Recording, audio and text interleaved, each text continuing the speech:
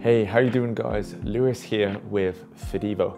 Now, unless you've lived under a rock for the past several months, I'm more than sure that you have used Photoshop's Generative Fill tool, or at least watched videos or read articles about it.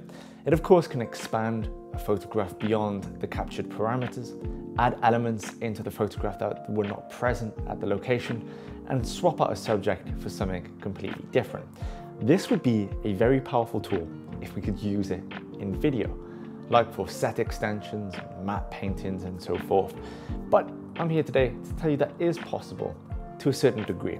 So if you are brand new to video and you've just been playing around with Photoshop, today I'm going to run through the basics of camera tracking inside of After Effects for you to bring over your AI generated imagery, bring it into a video with motion, and it's going to look seamless at the end. So let's just jump into it. Okay guys, this is the video clip that I'm working with. It's a clip from the Fidevo library of Omaha Beach in Normandy, France. Of course, where the Allied forces launched their D-Day offense. And, you know, perhaps I wouldn't want it to be Normandy in this. Maybe I want it to kind of look like California. And in my head, that means I need like a beach hut by here. And you should note that this is a pan shot. We're panning over to the right. And there are areas by here, such as the sandbanks, which go out of frame. We're going to go to the start of the frame because I want the beach hut to appear here. What you're going to want to do is, first of all, make sure that you're working in the highest resolution because we need to obtain a still image from this video clip. First, let's just go to the timeline. Timeline settings is at 1080. Now, I know this is a 4K video clip, so I'm going to go down to 4K. And while we haven't seen it change on screen, so to speak, when we obtain the still image, it will now be 4K. So in the case of DaVinci Resolve, I need to go to the color page and select grab still, and then in the gallery, my still image should be there. And then I'll click export. If you're working in Premiere Pro, there will be a snapshot icon around here, which is a camera icon. You click that for your still image.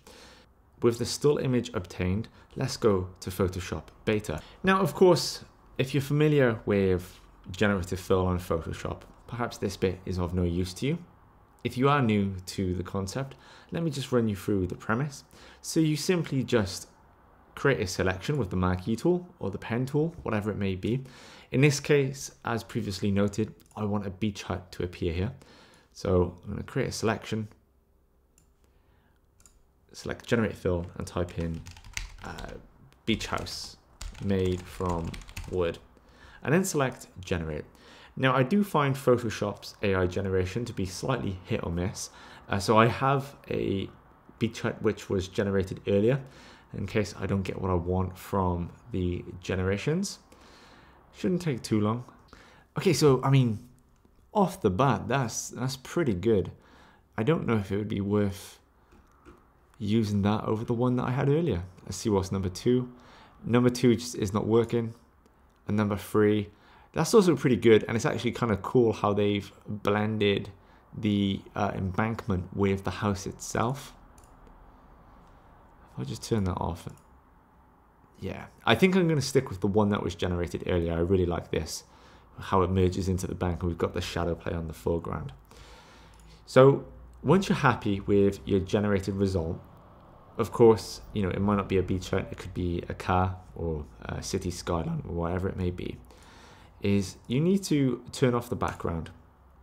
And we can see the areas which has been generated by Photoshop. You're going to have to assess which areas need to remain and which need to stay.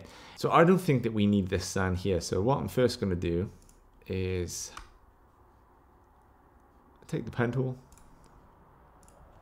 Or in fact, it would probably just be easy if we take the lasso tool. Just create a selection, and I'm probably going to feather the selection by say 3 or 4. And then, let's rasterize this so I can edit it. And then delete it as such. Now, when I bring that on, we've got a better representation of that area Nice.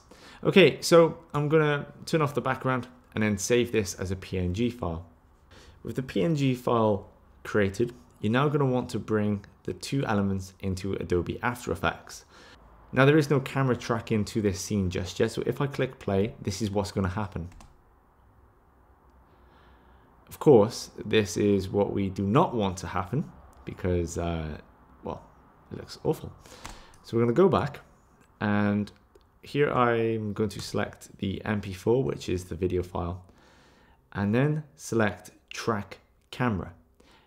Now, depending on how long your clip is, how long your composition is, and how much movement there is, this can take a little bit of a while.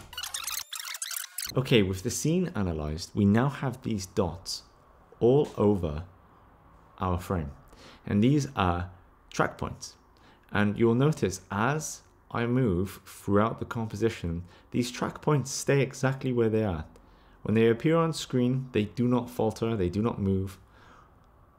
And that's After Effects telling us that it's created a track point within that region, and we can apply elements to that track point. So if I go back to the beach hut, bring that in, and then I'm just going to turn it off. Okay, so this area is pretty much within that vicinity. So I'm going to right click and select create null and camera. And now what we have is a 3D camera and a track null. And the null is basically just holding our properties for the camera movement. So now I'm going to turn the beach hut back on, and then I'm going to turn it into a 3D layer by selecting this button. Then using the pick whip, I'm going to bring it up and parenting it to the null. Now what will happen is as I move forward, the beach hut stays anchored to its natural position. So that's just been preview rendered. Let's click play. That looks pretty solid. It looks like it's part of the scene.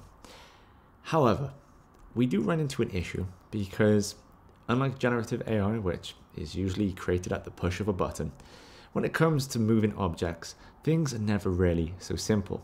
And you may notice, because it's a 3D object and it's rotating as the camera pans, we can tell it's rotating from the parameters here.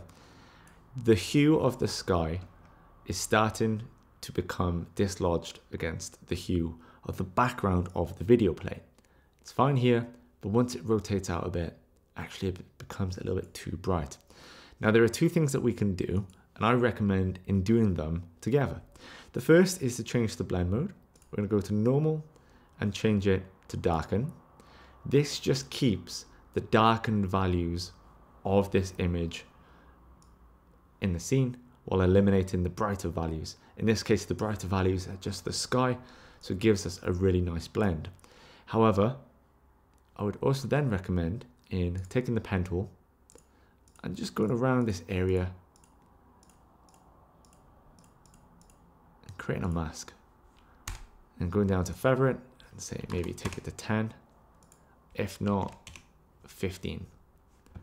Let's just make sure that has not feathered any of the building itself. No, that looks fine. So now we have a really nice blended element into the scene. This beach hut has sort of transformed this Normandy beach into perhaps somewhere you might see Orange County.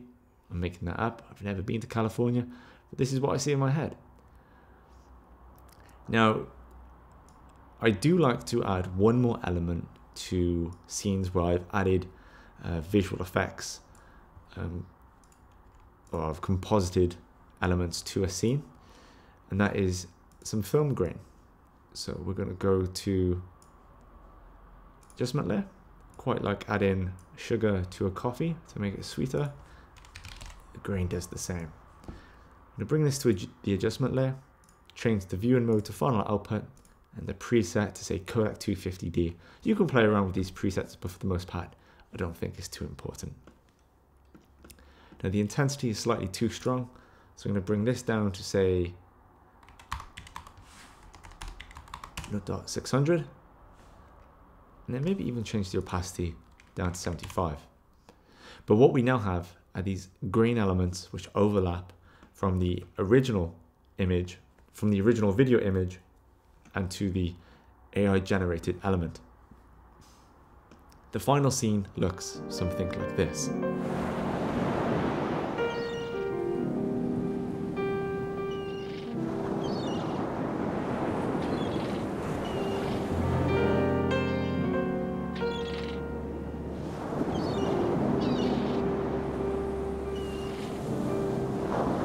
All right, that looks solid. I'm really happy with the end result.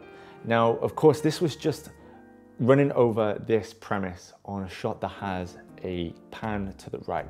If there's tracking forward or perhaps handheld, they might require a little bit more work than what we've gone through today, but at least now you have the core knowledge in how to achieve this. So if you've enjoyed this, we have been covering a lot of AI tools over the past several months. Be sure to subscribe, stick around, because we'll be talking about a lot more in the future. I've been Lewis with Fedivo, and I will see you guys soon.